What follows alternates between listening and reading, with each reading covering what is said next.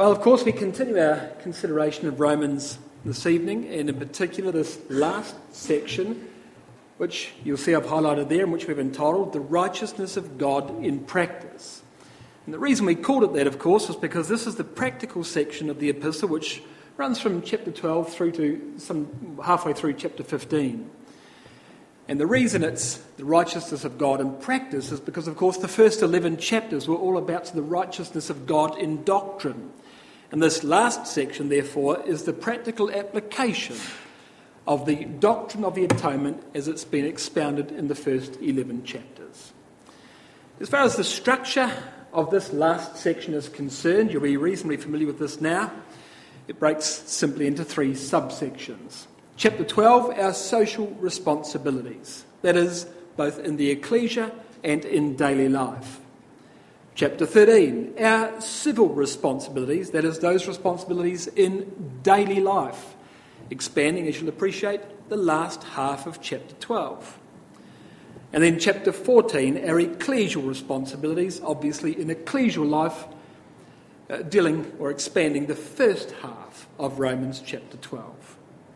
In fact, as I say, this section that we're dealing with this evening runs from chapter 14, verse 1, all the way through to chapter 15 and verse 13, but we're only going to look at chapter 14.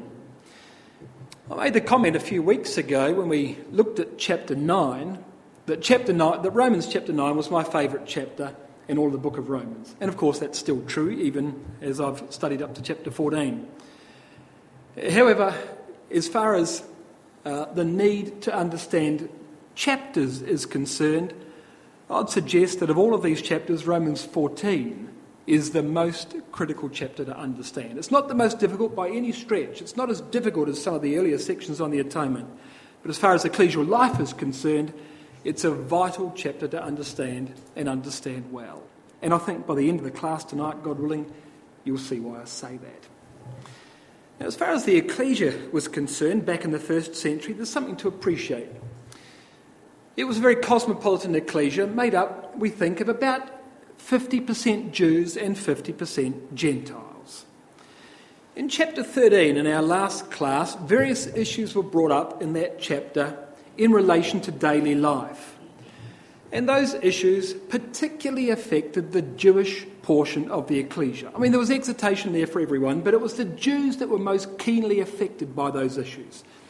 In relation to submission, for example, to governments, they had an enormous problem submitting to foreign powers. In taxation, they had a problem rendering unto Caesar what was Caesar's.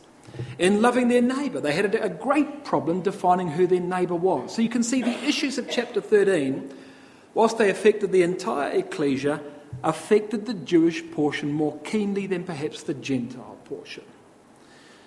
When you come to chapter 14, everything is reversed.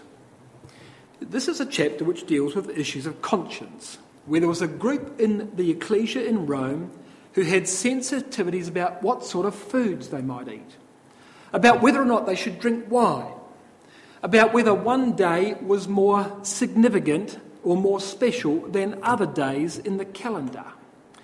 Now, these are obviously Jewish predispositions. The law of Moses categorised foods as clean or unclean. The law of Moses made one day more special than another. So you've got half the ecclesia having come in from the background of Judaism, which has been entrenched in their culture for 1,500 years. They come to the truth, the veil is rent, the law is done away. Not so simple to forget all the tenets of your upbringing and the culture that upbringing has given you. You come into the ecclesia and the law's done away and only the principles of the law are observed. It could be irksome, however, if people started to do things which, in your opinion, held the law in contempt. So there were sensitivities of conscience in the ecclesia, and I'm speaking here particularly about the Jewish portion of the ecclesia. Now, I mentioned that Romans 13 was directed mainly at the Jews, and Romans 14 is directed mainly at the Gentiles. Yet it's the Jewish conscience that's most active in Romans 14. How can it be directed at the Gentiles then, this chapter?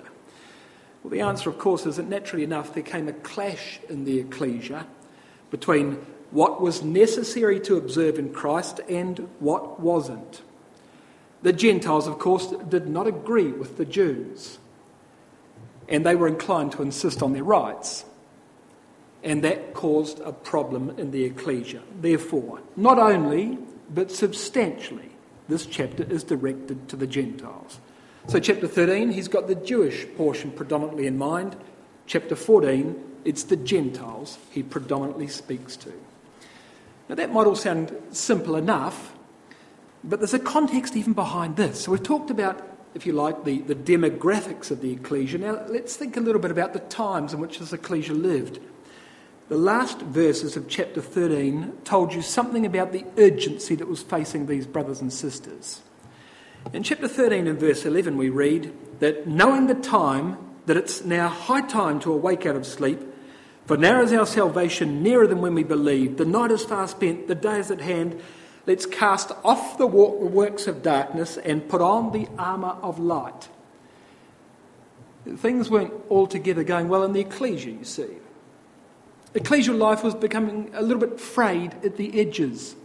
Brothers and sisters were no longer as careful with each other as they might have been when the ecclesia was a lot younger. The standards of conduct were slipping. Apathy was creeping in. People were beginning to indulge in practices which should have no place in ecclesial life. I mean, look at the last half of verse 13 of chapter 13. Why does the apostle have to say, cast off these works of darkness? That should have been done years and years ago at baptism. But things had started to creep back in, you see. And as Jesus was to say, or by this time had said in Matthew 24 and verse 12, when iniquity abounds, the love of many shall wax cold. When iniquity abounds, ecclesial relationships break down. Conflicts arise. And the apostle has to tell the ecclesia here in Rome, chapter 14, verse 19. Let us therefore follow after the things that make for peace and things wherewith we may edify one another, he says. It wasn't a sure thing that this would happen. Verse 20, for meat, destroy not the work of God. There was conflict in the ecclesia, you see.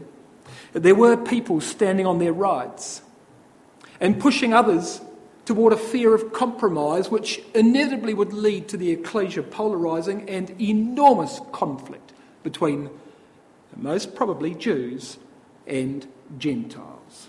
Now that, of course, could rupture the entire ecclesia. That's why we've got this chapter.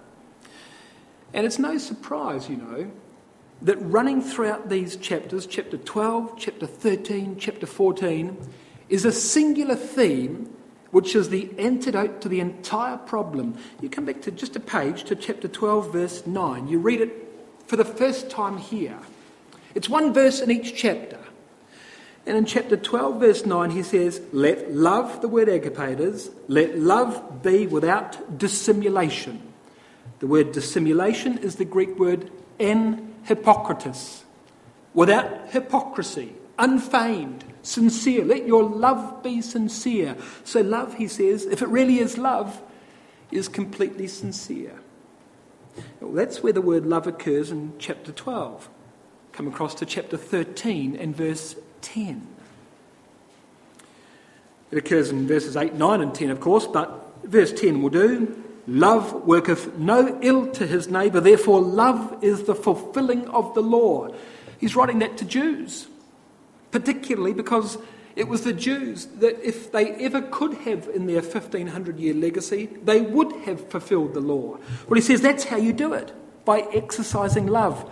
So love, if it really is love, it would have our neighbour's best interest at heart, proven by verse 9. You won't commit adultery, you won't kill him, you won't steal from him, you won't bear false, you won't do any of those things if you really love your neighbour as yourself. So love is sincere in chapter 12 and verse 9. It's genuine in chapter 13 and verse 10. And so then you come to chapter 14 and verse 15 and you read it again. If thy brother be grieved with thy meat, now walkest thou not in love. Clearly, if you know your conduct is going to antagonise someone and you do it anyway, you don't love them. You just don't love them. And 3 times, you see, in 3 chapters, the apostle has to come back to the same point. Love is the missing ingredient. It's been usurped by individual liberty. And the reasons there were problems in Rome was not particularly because the Jewish portion of the ecclesia had scruples that the Gentiles didn't, but because the law of liberty had trumped the law of love. Personal freedom had overcome ecclesial responsibility.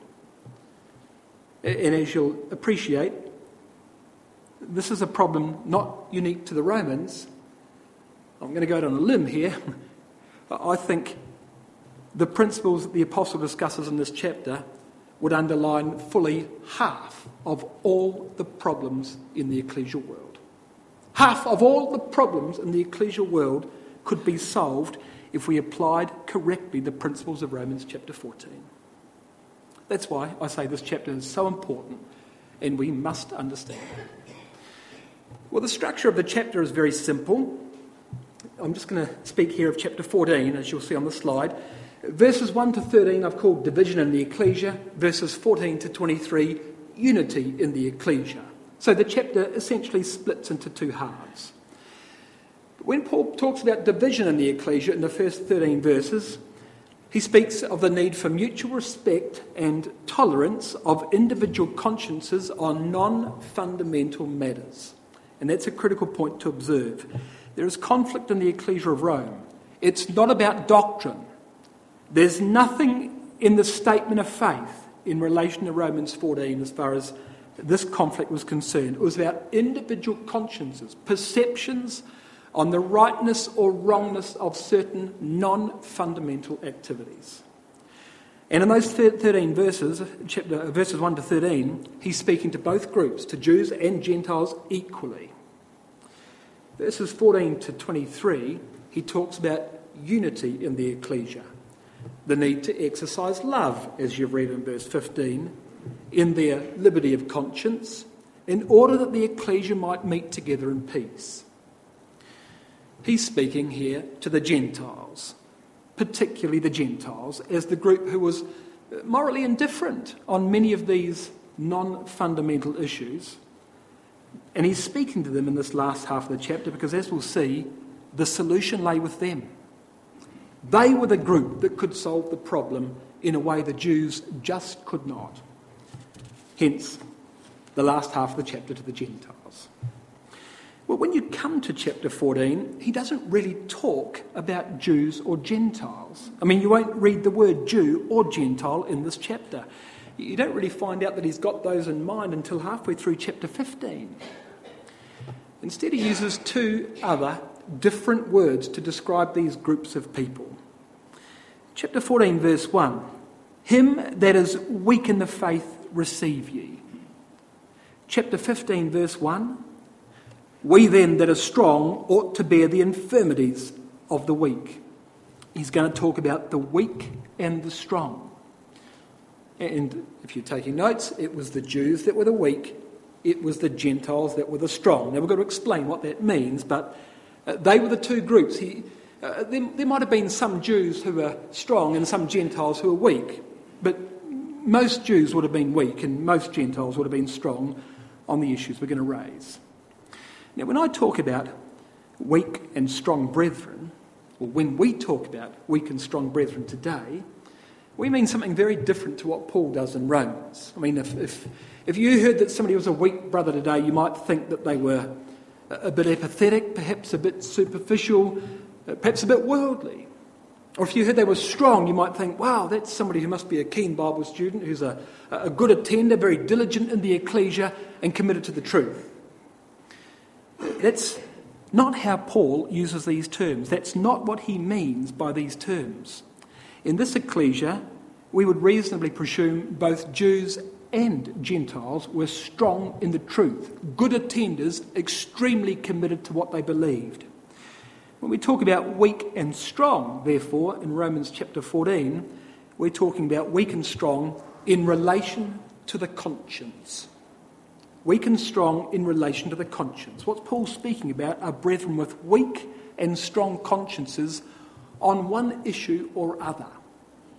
A weak brother, biblically defined here, is a brother who has a sensitive conscience on an issue and makes rules for himself to live by according to his conscience. In Romans 14, this, as I say, was the Jews. They wouldn't eat certain meats. They wouldn't drink wine. They wanted to keep one day more special than another, particularly the Sabbath. You see, and they had a conscience about those things. They were not morally indifferent on those things at all. A strong brother would be one who has no attachment to a particular issue. He doesn't see it as an issue at all. He could partake or he could refrain. He would be indifferent on it. It would be merely an issue of preference on the day, whether he did this or that activity or not. And in Romans 14, on the issues I've mentioned, food, wine, days, that would be the Gentiles. They just didn't see the issues that the Jews saw. So let's think about this in terms of Scripture as a whole. Think about the law of Christ and all the things that we might do in life as far as the Bible is concerned. Well, for simplicity, and this is a bit of a simplification, I'm going to consign every activity you could do into one of three areas. Things which are forbidden by Scripture, like robbing banks. Things which are required by Scripture, like baptism. And then, by far the largest group of all, things upon which Scripture is entirely silent. Now, if things that are forbidden are the black and things that are required are the white, then of course this middle section is called the grey area. And that's why we call it the grey area. Not everything in the grey area might be an issue of conscience. I mean, there might be morally indifferent things like driving your car down the street. But many things in the grey area will be issues of conscience. A strong conscience would allow you to do those things. A weak conscience would not allow you to do those things. You see? It's a bit of a simplification, but you see the general point. In that grey area, of course, we have to make decisions on how we will conduct ourselves based upon biblical principles. And our conscience is going to guide us on what we should do. The issues in this grey area, for the purpose of our discussion here, are not wrong in themselves. I mean, if it's a sin to do something in the grey area, then it's in the black area. It's forbidden by Scripture. We're talking about things that are not wrong in themselves, and which brothers and sisters have latitude on and will disagree on. It is critical for me to agree with you on whether the Trinity is true or not. And if we don't agree, we're going to break fellowship. Non-fundamental issues, however, it is not critical for us to agree on. We don't have to agree on them, and we might come to a different landing on these things, particularly in our personal lives. The only issue that's ever going to arise between us is when we come together in the ecclesia. We're going to have to work something out then. But these are non-fundamental issues that we're speaking about here. So one brother might make a decision one way, another brother might make the opposite decision. And you see, it's the way we look at the issue that makes the difference. Our understanding of our Bibles, the background we've come from, our foresight perhaps, all of these things will play upon the kind of decision we make according to that, how we apply that issue in our lives. It becomes a matter of principle for us then, based upon an association of ideas. But here's the important point. Once you've come to a landing on an issue, whatever that might be, and you genuinely believe it to be wrong to do, then if you do it, it's a sin for you. And what I'm saying here is, we've got a particular issue, and I'll give you an example in a moment, but we've got an issue, and it's not wrong of itself. You could choose to do it, or you could choose to not do it. God doesn't care in terms of the issue of itself in an outright sense. If, however, you come to a landing on that and you say, well, I don't think that God would be especially happy if I do that thing here or there, or in this way, and you become convinced by that, and you've got a good logical reason for believing that, and you do it anyway, it's a sin. Look at verse 14. That is, it's a sin for you. I know, he says, and am persuaded by the Lord Jesus that there is nothing unclean of itself, but to him that esteemeth anything to be unclean, to him it's unclean. Not to you, maybe not to me, but to him, because he's developed a conscience on that issue. What if he goes and does it? Verse 23. And he that doubteth is condemned if he eat, because he eateth not of faith. Whatsoever is not of faith is sin. He's violated his own conscience, and therefore he's sinned, even though the issue of itself is not a sin. It's not forbidden in Scripture. James 4 verse 17, to him that knoweth to do good and doeth it not, to him that is sin. It's your enlightenment that makes the difference, you see, because it's your enlightenment that creates your conscience. And at all cost, as far as God's concerned, whenever you violate your conscience, you sin. If somebody doesn't have the same conscience as you and they do the very same thing, they may not sin, but you do. Not hard to understand, but that's the point of Scripture. So let's be clear on two things. Two brethren might look at the same issue and come to two entirely different conclusions. Both of them are perfectly sincere. And secondly, we are talking here about non-fundamentals. We're not talking about doctrinal issues. If the Bible speaks explicitly on an issue, then it's a matter of doctrine. It's not a matter of conscience. Thou shalt not kill is not a matter of conscience. I mean, I understand if you killed somebody, you might have a conscience about that. But the point is that it's not a conscience issue. It's a prohibition. It's a doctrinal issue, you see. All right, so how do you know if you've got a conscience on something or not? Well, look at verse 15 of Romans chapter 14. If thy brother be grieved with thy meat, now walkest thou not in love. Now, this word grieved is an interesting word. It's the Greek word lupio, and it simply means to make one easy or to cause him a scruple. That's how Thayer's lexicon defines it. You're grieved. It doesn't just mean you're upset. I mean, you are upset, but you're uneasy and you're caused to have a scruple. Now, what is a scruple? We talk about people who are scrupulous or people who are unscrupulous. What's a scruple? A scruple is the feeling of doubt or hesitation with respect to the morality or propriety of an action. Something deep down inside you says, that's just not right. It's the little voice that says, it's not right. And you are now scrupulous. You've just developed a weak conscience on that one issue. Now be careful how quickly you categorise yourself as a weak or a strong person in relation to the conscience. You might be weak in one area where I'm strong, and I might be strong and you're weak, because we're at liberty to come to different decisions on non-fundamentals.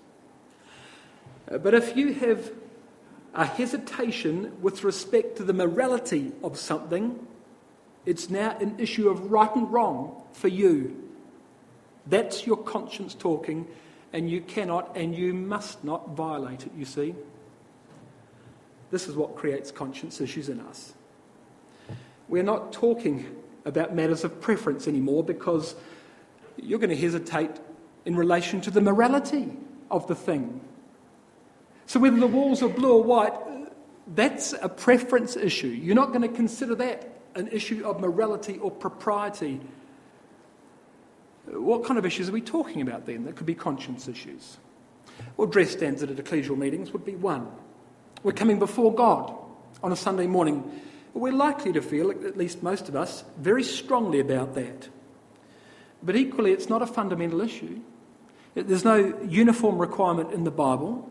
And so long as we tick all the obvious boxes, such as modesty, we can wear what we like to the meeting.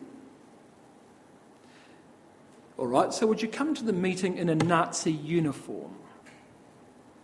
There's nothing unclean of itself. It's just a piece of material. Could you break bread in a Nazi war uniform? Well, yes, you could. Is it an outright sin? No, it's not. Would you do it? Would you do it next Sunday? If not, why not? If you had a feeling about the morality of that, or the propriety of that before God, you've got a weak conscience on a certain dress standard at ecclesial meetings. You see the point? Dresses or trousers on girls would be an example. Social drinking would be an example. Whether or not we should celebrate Christmas would be an example.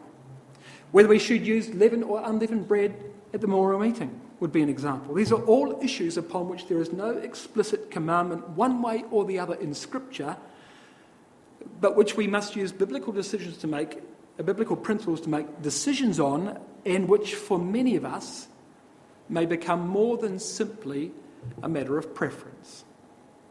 I think you see the point. All right, so let's have an example. Social drinking. There's quite a wide range of areas where you could choose or not choose to drink wine socially. Do we or don't we socially drink? Should we or shouldn't we socially drink? So let's make the case. The strong brother will say this. Yes, we can socially drink. There's no problem with it. Jesus drank wine at the wedding in Cana. In fact, the first miracle he ever did was turning water into wine for social reasons. There was no need to have wine at that wedding. Paul told Timothy to take a little wine for his stomach's sake. The only prohibition, the strong would say, that Scripture has against wine is in drinking to excess. It's fine to drink socially. Not that we have to drink, the strong would say. Whether I do or whether I don't is nothing to me. But I can if I wish to. There's the case. And he's going to have biblical quotes behind it. Well, the weak says, sure, brother, but I've got a different point of view. The first mention of wine in Scripture saw Noah drunk. The first time wine appears in Scripture, and it's drunk to excess. The Rechabites are held up in Scripture as a family of faith because they didn't drink wine. The Nazarite wasn't even allowed to touch the grapes that wine came from. And the Proverbs, read them, they're eloquent on the dangers of wine. Proverbs 31 verse 4, it's not for kings, O Lemuel, it's not for kings to touch or to drink wine, he says.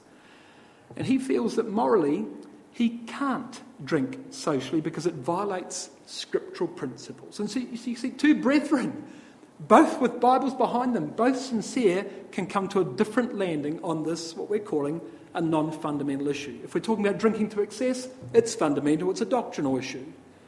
We're not talking about drinking to excess. But one is strong and one is weak on this issue in relation to their conscience. And there is no point trying to negotiate a compromise between them, because for one of them, drinking is not an issue. He can, or he will or he won't. It's simply a matter of preference. But for the other one, it's a matter of conscience. He can't because of the morality, his perceived morality of the thing. If they both lived on desert islands, the issue would end there. The problem is they both live in the ecclesia in Rome, or they both live in the ecclesia in Tea Tree Gully, and so they've got to address the problem. And if you look at verse 21 of Romans 14, wine and the drinking thereof was precisely one of the issues that they debated 2,000 years ago. And it's remained, let me tell you, a hot topic amongst religious circles ever since. Think about the temperance unions in the United States. It's a hot topic today amongst conservative Christian churches the world over. Social drinking, I mean. You look up the Southern Baptists in Texas, an extremely hot topic. Very strong debate on this issue, on many other issues, in the same way we have them in Christadelphia. This example, however, of drinking wine also illustrates that whether you have a conscience on something or not, it's not necessarily binary. For example, look, we could have a complete abstinence of all wine, including at the meeting, and serve grape juice at the meeting. Some churches, some Christian churches do that. We could then say, no, that's too extreme. We're going to drink, but only at the meeting. No, too extreme. We're going to drink at the meeting and at home, but not outside of our four walls. Or perhaps we are going to drink socially in public. Or we could go one step further and we could say, in fact, we're going to drink ecclesially. Now, the weak conscience who said, I don't agree with drinking wine socially, probably wouldn't advocate complete abstinence even at the memorial meeting. And the strong conscience who did believe they could drink wine socially, even in public, probably wouldn't advocate us serving wine on a Sunday afternoon at a fraternal meal. So you see, we now have graduations of conscience on the same thing. And sincere brethren will come to different landings on this. Well, with that as an introduction, now let's talk about Romans 14, because we're in a pretty good position to understand it. Verse 1. Him that is weak in the faith receive ye, but not to doubtful disputations, he says. So here are our two groups, weak and strong. And Paul begins the chapter by speaking to the strong. Him that is weak receive ye. Because as we're going to see, the solution to the problem here lies with the strong. And he talks about the weak as being weak in the faith.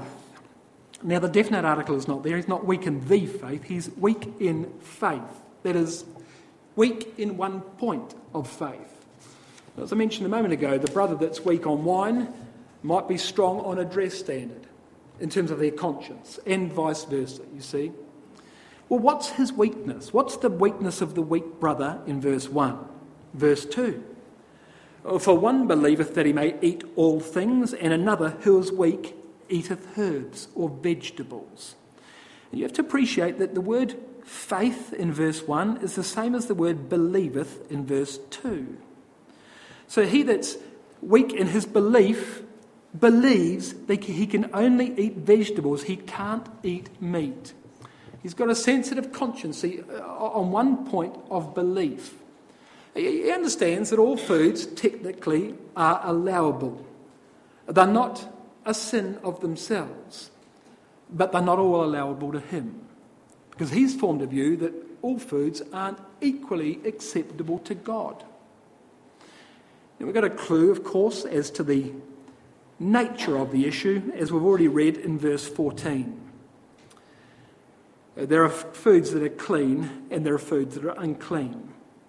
Well, that was the Jewish issue. The issue of verse 2, therefore, is most probably relating to Jewish food laws. But does that mean a brother's weak in the truth?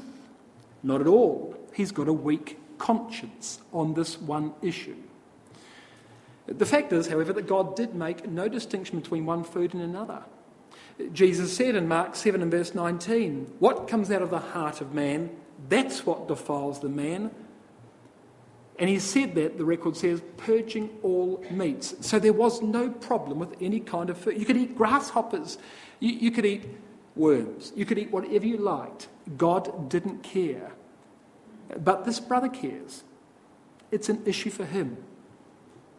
And when you're confronted with an issue like this in ecclesial life, what do you do? Well, he starts the chapter in verse 1 and he says, him that is weak in faith receive ye, but not to doubtful disputations. The margin says, not to judge his doubtful thoughts. The New American Standard Bible, not for the purpose of passing judgment on his opinions. All of us have sensitivities in one area or in another. Therefore, it's not for us to go and try and argue away the conscience of another brother or sister. He's formed it. I mean, read verse 14 again. To him that esteemeth anything to be unclean, to him it is unclean. He believes it to be unclean, whether you agree or not. And when it says he esteems it to be unclean, the word esteem here in verse 14 is the Greek word logizomai, from which we get the English logical. The word literally means to compute or to calculate. The point is, he's made a reasoned decision. He hasn't made an arbitrary decision. It's not just a matter of preference. He's made a logical decision. You come back one page, I'll show you why he's made this logical decision. Romans chapter 12, verse 1. I beseech you, therefore, brethren, by the mercies of God, that you present your bodies a living sacrifice, holy and acceptable unto God, which is your logical service. It's the same word. He's looking for the way he can logically serve God, you see. And he's decided logically in his mind that not all meats are equal. Not all foods, at least, are equal. So this is a brother's studied attempt to give God his service of reason. Under no circumstances, therefore, can we seek to undermine that, because that's exactly what God wants him to do. You see? Now, it's interesting, because you might, just in listening to me speak on this, you might have made the immediate connection with Paul's other words to Corinth. Come with me to 1 Corinthians chapter 8. Because when we talk about issues of conscience, you might remember, Paul writes very similar ideas to the ecclesia at Corinth. Interesting, by the way, that he wrote the letter to the Romans from Corinth when he was actually living in Corinth. It was delivered by Phoebe from Cenchrea, you might recall. And we have the issue of conscience that appears here in 1 Corinthians 8. Look at verse 1. As touching things offered unto idols, we know that we all have knowledge. Knowledge puffs up, but love edifies, he says. So we all have knowledge concerning idols. But, verse 7, not everyone has the same knowledge. There is not in every man that knowledge, because some, the weak, with conscience of the idol unto this hour, eat it as a thing offered unto an idol, and their conscience being weak is defiled, he said. So in Corinth, there were two views about meat offered to idols. Some brethren said you could eat it. It's just a piece of stone. It's like eating meat offered to a statue. The idol is not a god. And others, who perhaps had come from that background, said, whoa, not so fast. I can't do that. In all good conscience before Yahweh, the God of Israel, I cannot do that. And you've got a difference, you see. Now, who was right? Well, in principle, the strong was right. The idol's nothing. But because of an association made with that idol, perhaps from their previous history, there was a certain group of brethren that could not eat meat offered to idols in Corinth. What's the answer to the problem? Verse 13 of chapter 8. Wherefore, Paul says, if meat make my brother to offend, I will eat no flesh while the world standeth, lest I make my brother offend. I will not be the cause of a bad example. I will not cause somebody to copy me and violate their own conscience. And when you come to chapter 10 of 1 Corinthians, you've got a practical demonstration of this principle in action. Look at this in chapter 10, verse 25. Whatsoever is sold in the shambles, now the word shambles means marketplace, and the reason it's called a shambles is because it was a shambles. There was tables and livestock everywhere in the Corinthian market. Whatsoever is sold in the shambles, that eat, asking no question for conscience sake. Don't ask the butcher if it's been offered to an idol or not. Forget it. The idol's a statue. It's nothing. Because all the earth is the Lord's and the fullness thereof. If any of them that believe not bid you to a feast, and ye be disposed to go, whatsoever is set before you, asking no question for conscience sake. So the boss takes you out for lunch with your business, and they serve beef. Don't ask whether it's been offered to idols, just accept it. But if any man say unto you, by the way, brother, this is offered in sacrifice to idols. Oh, that changes everything. What, has the meat changed? No, the meat hasn't changed. It's still smoking away there. But your approach to it now has instantly changed. Eat not for the sake of him that showed it, and for conscience sake, because the earth is the Lord's and the fullness thereof. So it's God's meat, you can eat it. It's God's meat, you can't eat it. You see? Conscience, I say, verse 29, not thine own, but of the other. For why is my liberty judged of another man's conscience? He says, look, this begs the question. Yesterday I could eat, today I can't eat. Why is my freedom to eat or not limited by someone else's conscience? I don't have a conscience on this issue. If an idol's nothing, then meat offered to idols is offered to statues. There's none other God but one. What's the problem? It's okay to eat the meat. And this is a fundamental point of ecclesial life, isn't it? And here's the answer. Whether it's right to do an activity or not is not based on whether you or I have a clear conscience on the thing, but on whether it gives God glory. Now, of course, if you have a conscience against it yourself, you can't do it. But if you've got a clear conscience and another brother doesn't, you can't eat for the sake of his conscience if you're together. Why? Verse 31, whether therefore you eat or drink or whatsoever you do, do all to the glory of God, because God owns all the meat. God owns every issue. So it might be fine to eat. It might not be fine to eat. Whenever and wherever you like. And for that reason, the apostle makes the simple point in verse 23 of this chapter. All things are lawful for me, but all things are not expedient. All things are lawful, but all things edify not.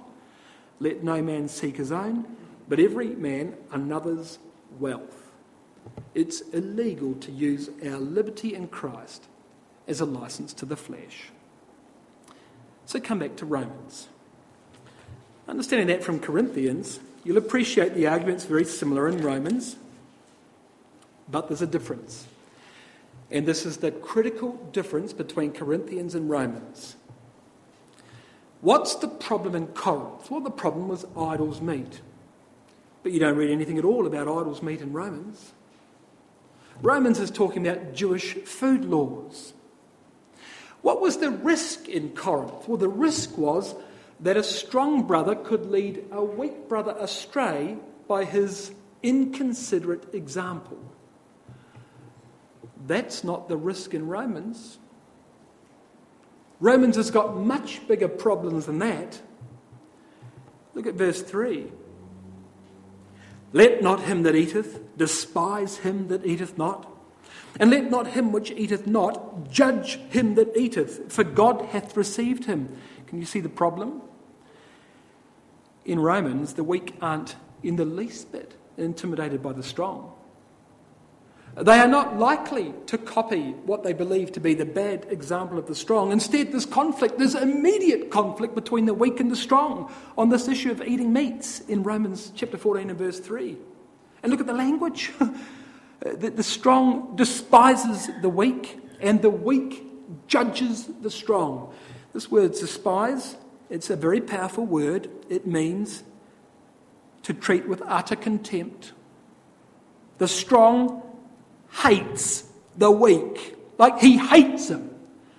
In verse 10 it says, why dost thou judge thy brother from the point of view of the weak, or why dost thou set at naught thy brother from the point of view of the strong? So the word despise in verse 3 is the same word as the word set at naught in verse 10.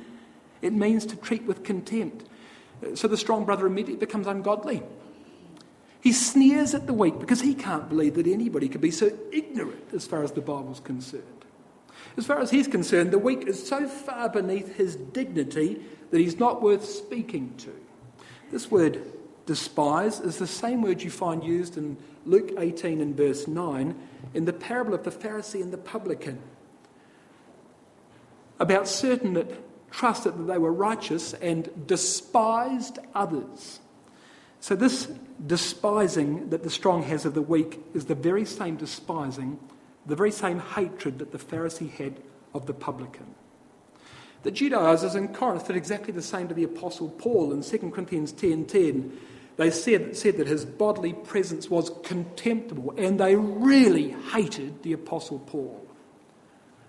And they spat at his shadow, didn't they? So why did the strong despise the weak so strongly? Because the weak was limiting their freedom. And they think they're being blackmailed into Judaism. But the weak's by no means beyond reproach. In fact, he may bear even more reproach because he judges the strong. He doesn't eat, but he judges the strong. Now, the word judge means to condemn. And as you read how that word's used in this chapter, it's pretty clear that the judgment of the weak is eternal. by which I mean he believes that the understanding of the strong is so abysmal that he's really not worth being called a brother. He's really not worth being called a brother. He's unfit for the kingdom of God because he's such a liberal. And he feels, the weak feels, that the strong is trying to blackmail him into humanism.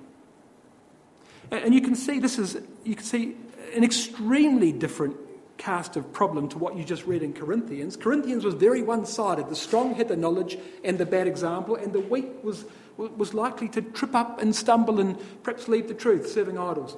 In Rome, nothing of the sort.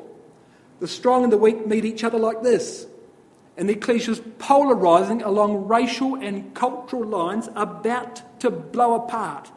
And you got one brother that spits across the room at the other, and the second brother who says, I hope you're not in the kingdom with me. Like extremely violent reactions to each other on non-fundamental issues. We're not talking about Christadelphians and Catholics. We're talking about Christadelphian and Christadelphian. But that's the strength of language the apostle uses. That's what was happening in Corinth. In the words of Psalm 50, verse 20, he speaketh against thy brother and slandereth thine own mother's son. It was a shocking situation. What you might say is Brother Clark overstating the point. Look at verse 4. Who art thou, speaking to the weak? Who art thou that judgest another man's servant? To his own master he standeth or falleth. Yea, he shall be holden up, for God is able to make him stand. As I say, the verse written to the weak, because the weak was the one that did the judging. The problem is that the weak has usurped the position of God, and the strong, it so happens, is God's servant. And the word servant here, the usual word for servant in Scripture is the Greek word doulos, which means slave, bondslave. This is a different word. This is the Greek word oikites, and it means a household servant. This servant was treated like a member of the family. He's like a butler. And if there's one thing you can absolutely rely on this master to do in verse 4, and that is to exercise tolerance toward his servant. And not only will the master defend him, he'll make him stand. He will acquit him. So Christ will acquit the strong of his misdeeds, such as they might be. The weak has gone too far. The weak has consigned him out of the kingdom of God. And you can see the seriousness of the problem. So say, nothing like this in Corinth. We've got an ecclesia in Rome about to blow apart. What's the solution? Well, the apostle commences in verse 5 and he says, now let's just put down some principles. One man esteemeth one day above another, another esteemeth every day alike. Let every man be fully persuaded in his own mind. The strong sees no difference between one day and another. The weak thinks that some days are more special. The notable example would be the Sabbath. When the Apostle Paul finished his third missionary journey in Acts 21 and verse 20, he went to the arranging brethren of Jerusalem where he concluded the journey just before the Feast of Pentecost. And they said to him, Paul, thou seest, brother, how many thousands of Jews there are which believe and are all zealous of the law. And they're informed of thee, that thou teachest the Gentiles to forsake Moses. Is it true, Paul? And you can see the issue affected him personally when he went to Jerusalem. The very same issue. But the fact is, in verse 5, whatever your decision is, you might esteem one day above another, you might esteem all days the same, God accepts you because it is not a fundamental point. But I'll show you where this can go wrong. You come with me to Colossians 2. We're talking in Romans about non-fundamentals upon which brethren are at liberty to disagree and may fall on opposite sides of the fence. If we're on desert islands, that makes no difference. If we're in the same ecclesia together, that may make a difference. Here's where it can go terribly wrong. Colossians 2 verse 16. Let no man therefore judge you in meat or in drink or in respect of an holy day or of the new moon or of the Sabbath days. Now, how do you reconcile that in verse 16 with what we've just read in Romans 14? And there appears to be a contradiction, you see. In Romans, Paul is extremely gentle with the weak, and he counsels the strong not to antagonise the weak. In Colossians, he's very aggressive against apparently the same issues. Well, what's the answer to the riddle?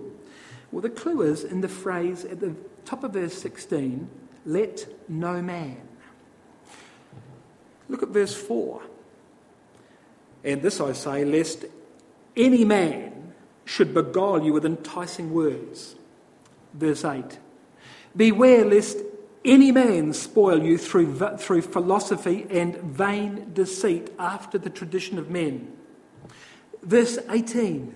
Let no man beguile you of your reward in worshipping angels and voluntary humility and so forth. Well, what's happening in Colossians? We've got Judaizers coming in teaching that if you don't follow their lead on non-fundamental issues, it's an issue of salvation. This is exactly what the Pharisees did in Matthew 15 and verse 9. They made the observance of the law a doctrinal matter. Now, what's happening in Romans is you've got Jews wanting to keep certain points of the law of Moses. They've got a conscience about that. They're not trying to make that an ecclesial issue, but they just can't come at people profaning the Sabbath, for example, like, I don't know, having a working bee on Sunday afternoon or Saturday afternoon. They can't come at that in their ecclesia. What's happening here, if I was to make the same parallel in Colossians, the Judaizers would be saying, if you hold a working bee on Saturday afternoon, it's a salvation issue. You're out of the kingdom of God. Because they've taken, well, Matthew 15 verse 9, the Pharisees made for doctrines the commandments of men. In Romans 14, we're talking about non-fundamental issues, food laws, certain days. The issue in Colossians 2 is that the Judaizers came along and made those into doctrinal issues and added to the statement of faith. You see the difference? Paul is extremely tough on that teaching in Colossians 2. Beguile you with enticing words, spoil you through philosophy and vain deceit. He uses none of that kind of language in Romans 14.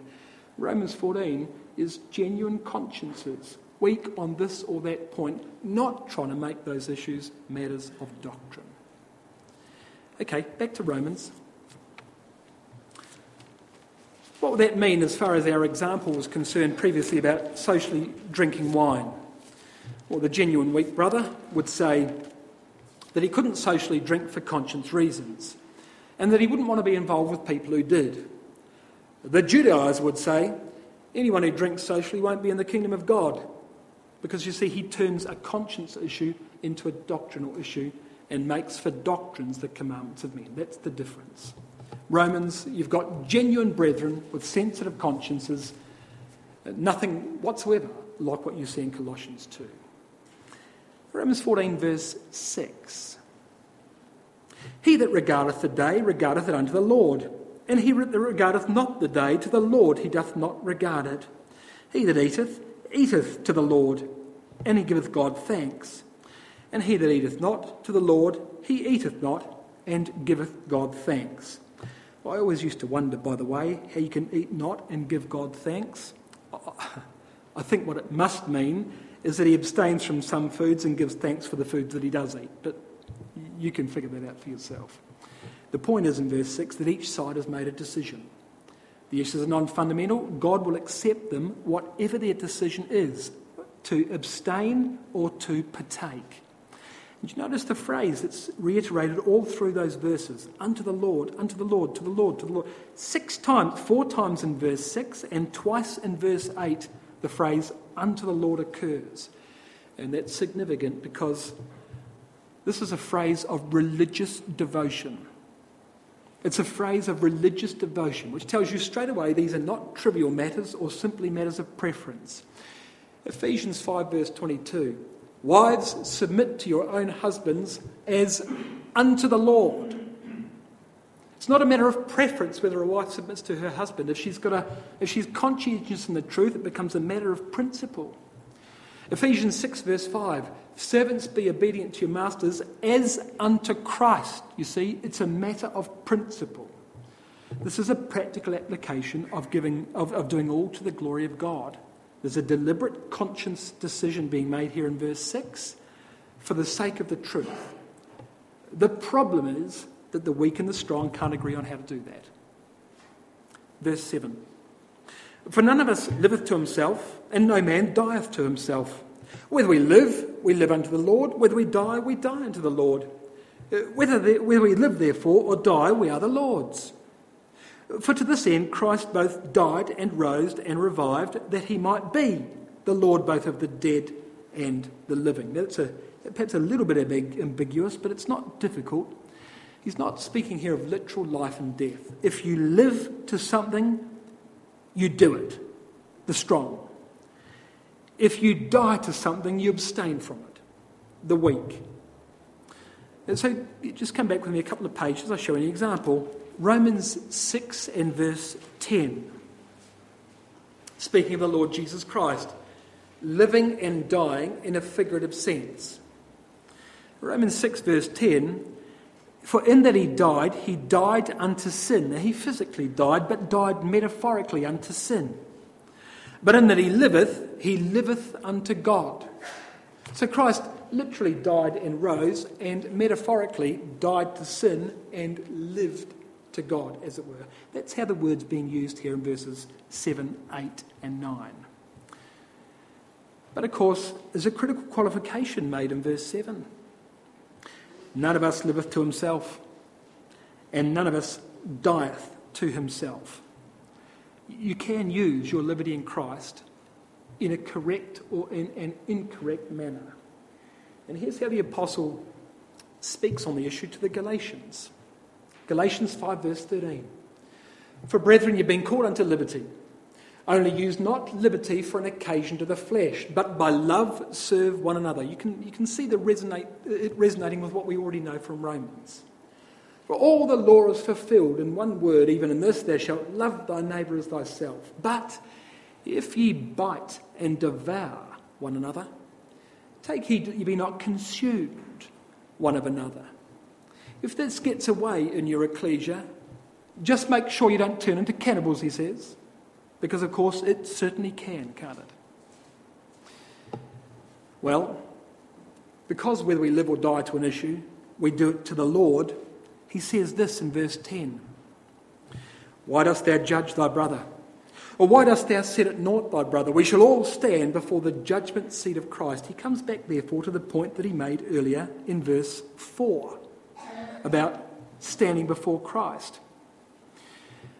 And we're all there because the Lord wants every one of us.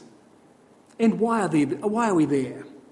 Well, we're there to stand before the judgment seat of Christ. The word stand means to present ourselves. It's exactly the same word as you read in Romans chapter 12 verse 1. Present yourselves a living sacrifice, or present your bodies a living sacrifice. And that'll be the question we answer in verse 10. How much does our sacrifice mimic that of the Lord's? How much we really like him? What was our reasonable service? Verse 11. For it is written, as I live, saith the Lord, every knee shall bow to me, every tongue shall confess to God. What shall every tongue confess? The answer is Philippians 2 verse 11. Every tongue shall confess that Jesus Christ is Lord to the glory of the Father. That's what every tongue shall confess. So then every one of us shall give account of himself to God. The word account here is the Greek word logos. It means a verbal account. So what would the Lord say? Please explain to me, brother, in very clear and simple language, why you despised my servant.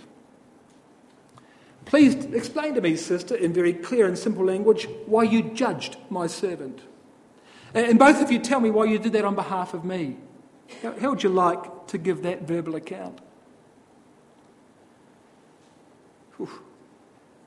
Verse 13.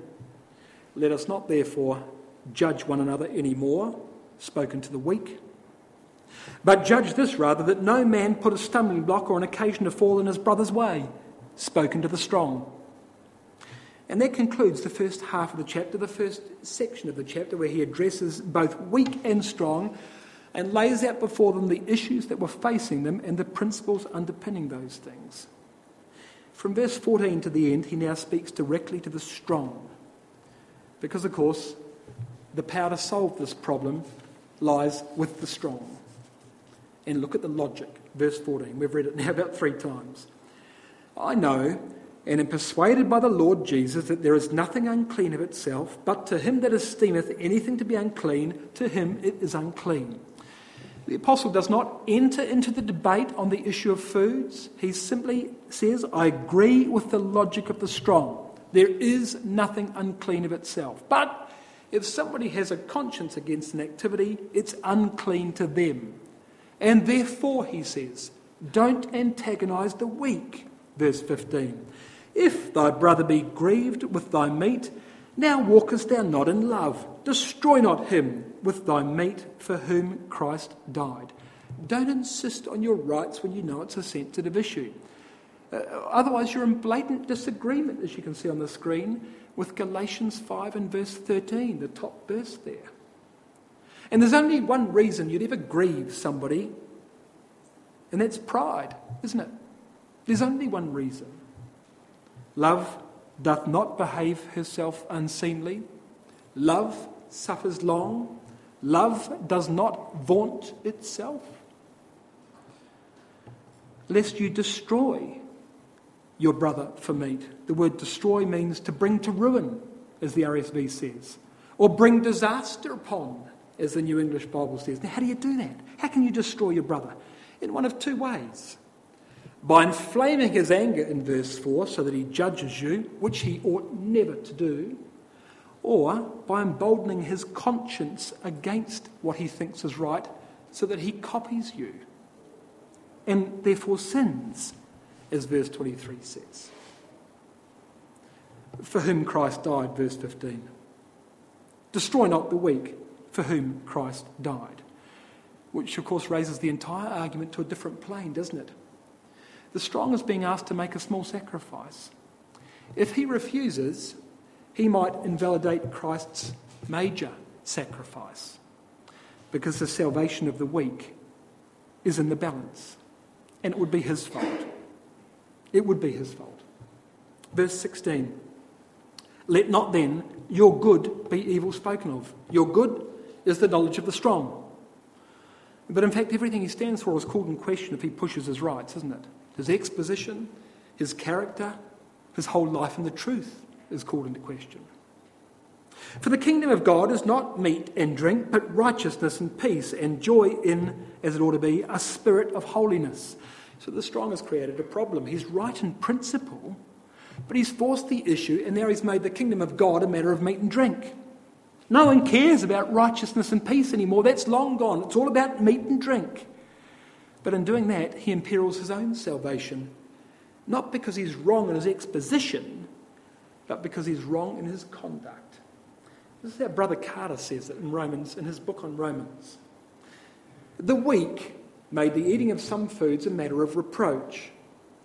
The reproach could be avoided by not partaking of such foods, and this is advised. To make the point clear, Paul repeats that all things indeed are clean. The wrong he is considering is not in the meat, but in the eating. And in the use of freedom, the strong might be guilty of this wrong. A thing right in itself may be wrong through its effects. The way of self-denial is the noble way. And think about that, the way of self-denial. Isn't that the very spirit of the atonement? I mean, how was atonement made for us? It was made for us by a man sacrificing his will to the will of God, that his righteousness might be imputed toward us. Would you want to copy him or would you not? Well, since you're not going to sacrifice yourself physically, in what way do you die for your brethren? That is the practical application of the atonement in this section of Romans, isn't it? Isn't it clear? Verse 18. For he that in these things serveth Christ is acceptable to God and approved of men. Look at that. If the strong doesn't insist on his rights, he gets the respect of both God and man. So the exhortation is in verse 19. Let us therefore follow after the things that make for peace, and things wherewith we may one may edify another. Follow after the things. The word means to pursue, which implies you've got to chase it down. It's not a sure thing. It's not easy to catch. Peace in the ecclesia doesn't happen by magic. It requires diligence. Peace in a marriage, I suppose, doesn't happen by magic. It requires diligence. In any relationship we have, it's not automatic. Verse 20. For meat, destroy not the work of God. All things indeed are pure, but it is evil for that man who eateth with offence, he says. You can see the contrast with verse 19, between verses 19 and 20. Verse 19 says, destroy, where does he say? Destroy, verse 20, says, destroy not the work of God. The end of verse 19 says, edify one another. The word edify means build up. The word destroy means pull down. So don't demolish the work of God, verse 20, but build it up, verse 19. It is good, verse 21, neither to eat flesh or drink wine, nor anything whereby thy brother stumbleth or is offended or is made weak. And you'll see it's good in verse 20, verse 21, as opposed to evil in verse 20. So a contrast, verse 19, 20. A contrast, verse 20, 21. But of course the protest comes from the strong. He says, hang on, whoa, too much, Paul, he says, too much. This is unreasonable. I've got right on my side. There is nothing unclean of itself. You just said so in verse 14. Does my exposition count for nothing, says the strong? Verse 22. Hast thou faith, says Paul? Have it to thyself before God. Happy is he that condemneth not himself in that thing which he alloweth. New International Version. Blessed is that man who does not condemn himself by what he approves. Now we've already considered one way in which the strong might condemn himself. And that is in verse 17, by making the kingdom of God an issue of meat and drink. But you know, there is one other way that the strong can condemn himself. You come with me to 1 Corinthians 10. I'm almost done. 1 Corinthians 10, verse 19. A little knowledge, can be a dangerous thing, and the strong has got a little knowledge, but he might not have a lot of knowledge. His conscience is clear as far as he's concerned. He's pretty solid on his exposition, but look what the apostle says here. Verse 19, 1 Corinthians 10. What say I then? That the idol is anything? Or that which is offered in sacrifice to idols is anything? But I say, no. That the things that the Gentiles sacrifice, they sacrifice to devils and not to God. And I would not that you should have fellowship with devils, he says. You cannot drink the cup of the Lord and the cup of devils. You cannot be partakers of the Lord's table and of the table of devils. What does he mean? Well, the strong has become so strong that he goes up to the idol's temple. And he's in fellowship with devils. He's in fellowship with false gods. But the strong protest. He says, there's no such thing as an idol. It's just a statue. Chapter 8, verse 4, there's none other God but one. But the apostle says here, yes, verse 19 of 1 Corinthians 10, I understand there's none other God but one. I understand that idols aren't true. You're in fellowship with idols. How can you be in fellowship with idols if idols aren't true? Do you see what's happened? The strong has become so strong that at some point he's crossed the line and he is out of fellowship with God, even though his conscience is clear, even though he's participated in something which is not fundamental. For crying out loud, idols don't exist. But he's out of fellowship with God. And look what Paul says in verse 22. You strong, he says. Do you provoke the Lord to jealousy? Are we stronger than he? You've made yourself even strong with God, and you're out of fellowship with God for partaking of something which was, might I say, not wrong in itself, but the association of it was so strong that you're out of fellowship with God. That would be the second way that the strong could remove himself from the kingdom of God. So come back to Romans and let's finish. We're almost at the end anyway. Chapter 15, verse 1. This is Paul's conclusion of the matter. We then that are strong ought to bear the infirmities of the weak and not to please ourselves. Let every one of us please his neighbour for his good to edification, for even Christ pleased not himself. How would we summarise that, brothers, sisters, young people? This is, I think, what we've found.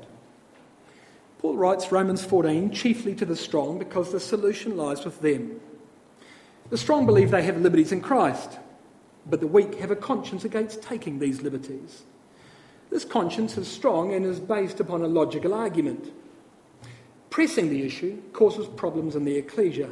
Both parties sin, the weak judge the strong, and the strong despise the weak. Since the issue is not fundamental, that is, it's not a sin of itself, Paul in principle agrees with the reasoning of the strong. If the strong gives way, however, he makes a small sacrifice. If the weak gives way, he voids his conscience. Since, therefore, the kingdom of God is more than meat and drink, and since the strong can freely partake or not, he's indifferent on the issue, the strong must give way.